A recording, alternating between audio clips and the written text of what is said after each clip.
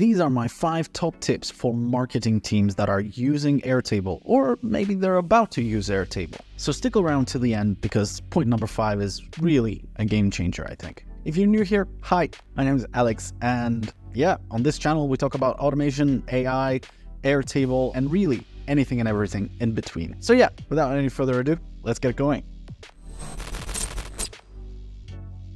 So, tip number 1, if you're just starting out, consider using ChatGPT as your AI Airtable expert.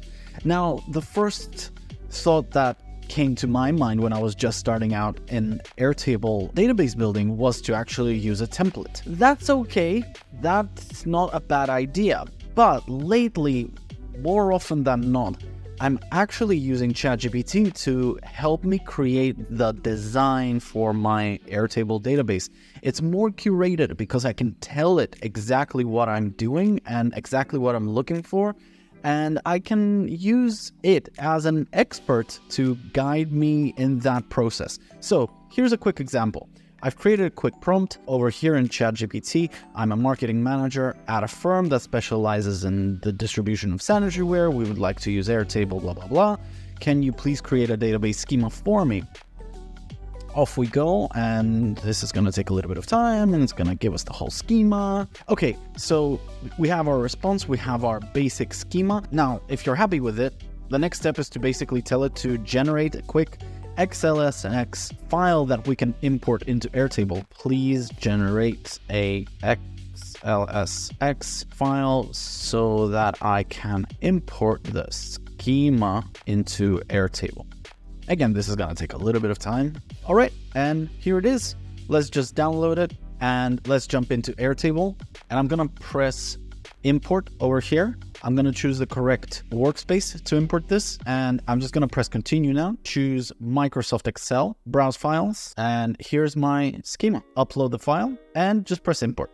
And there you have it. Now you have your curated, specially designed to your needs database design in Airtable. All you probably need to do is just link everything, but that's not a major thing. But the most important tip here is use AI as your Airtable expert in the beginning so that you're building on a good foundation for the future.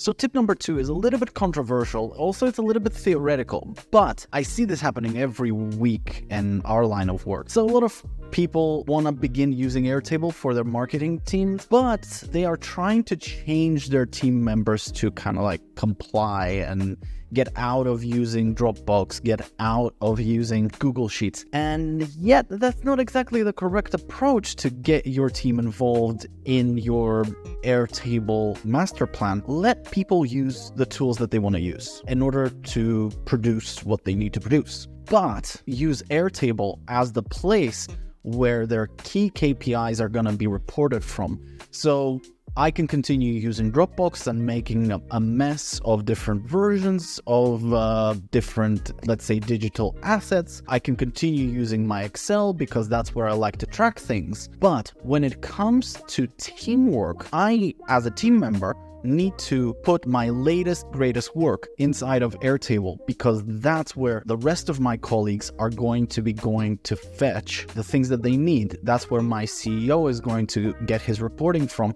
That's where my manager can check my KPIs. Don't try to restrict your colleagues into adapting to Airtable. Just use it as a central knowledge base for the things that matter.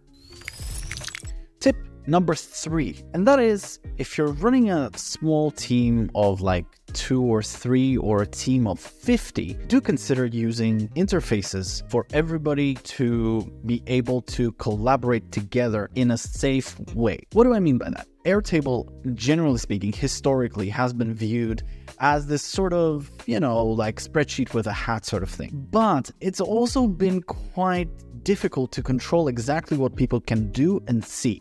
That's why nowadays we have front ends for Airtable. You use Airtable data and you create almost like an app or a website or something like that that sits on top of that data and controls it, almost like a puppet master. You have a few options in this sort of endeavor if you want to go down that route. Option number 1 is kind of like the easiest, closest thing. That is Airtable's own interface designer. Now, as you can see, I've got a basic interface going on. This is like the builder environment.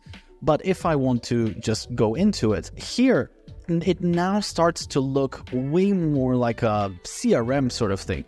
And also, using this method will allow you to have way more control over who can see and do what from your team or your stakeholders, so to speak. Now, my personal favorite front-end builder for Airtable has always been noloco.io. It's been around for a while now. It allows you to really have granular controls over permissioning. So I can definitely, for every single field, control who can see and do what. Not so much the case with Airtable's interfaces. So this is a little bit more advanced as a platform. I just prefer this to the original interfaces. Plus, it's a little bit cheaper per person. So if you're dealing with your internal team, plus you're probably having a list of external third parties like freelancers and so forth, who you really want to share a very, very small subset of your data, Noloco is a little bit better suited for that sort of thing. Definitely think about using some kind of front end for your Airtable data. Tip number 4, and that is especially when it comes to content marketing, make sure that you have some kind of an automation set up to notify you of deadlines. I know this is kind of like self-explanatory, but a lot of people try to like manage things within Airtable's grid view, and it just becomes difficult. Some of the most favorite things that some of our clients have been using are, number one, maybe potentially subscribing to a calendar iCal link. Very simple to do. Here's a calendar view of an event planning database, and this is my schedule tab. So all I have to do is just go to share view, sync an external calendar, and I immediately get my iCal link. All I have to do is just take that and paste it into my Google Cal, and I can immediately see all the changes that are happening in here. And Google Calendar will also notify me when an upcoming event or task, whatever it is coming up. Now, the geekier way of doing this is probably using some kind of like an automation platform like Make or Zapier. Now, not that long ago, I did a quick tutorial about how to schedule notifications like a pro. So go ahead and check that out. I've left a link down in the description below. So we're going to be closing our list with tip number 5, and that is, again, it's a bit of a controversial statement, but if a human can think it or needs to make a decision on something, AI can do it too. And this is especially pertinent to marketing and maybe marketing agencies more specifically. So anything from brand identity to content ideation or fine-tuning to ROI analysis, it can all be done using AI. Now, a huge inspiration for this is my friend and mastermind buddy, Josh Houston. So I've left his LinkedIn profile down in the description. So go ahead and check him out. So yeah, he's really kind of like on the warpath of making sure that marketing agencies really get the most out of AI in this day and age. And he's been really sharing a lot of interesting ideas of how much can be done via AI. Almost makes me fear for marketing agencies. So if you're a marketing agency owner, make sure to get your ducks in a row because AI is coming. In fact, no, AI is already here. So that's it. Thank you so much for watching. Hope these 5 tips have helped you even a little bit or just giving you even one idea. Let me know down in the description below if you want to see more of this kind of content. I'll make sure to reply to absolutely every single comment as much as possible. That's it from me. Thank you so much for watching. I'll see you in the next one. Cheers.